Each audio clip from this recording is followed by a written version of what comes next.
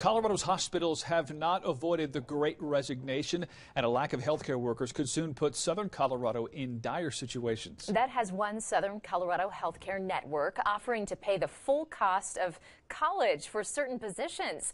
KRDO News Channel 13's Mallory Anderson joins us in studio to explain how it works and how you can apply. Mallory.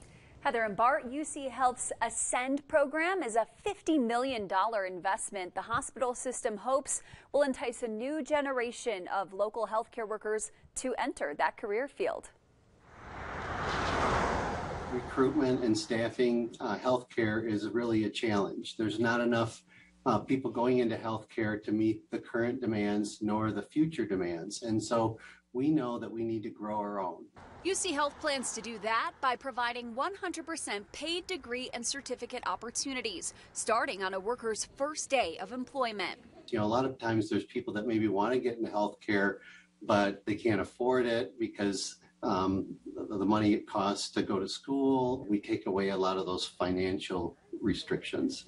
A high school diploma or GED is no longer required to apply for certain jobs. Through Ascend, UCHealth will now fund that education once you're hired. Many of the positions focus on social and behavioral health, in addition to phlebotomy and pharmacy techs, medical assistants, and nursing positions.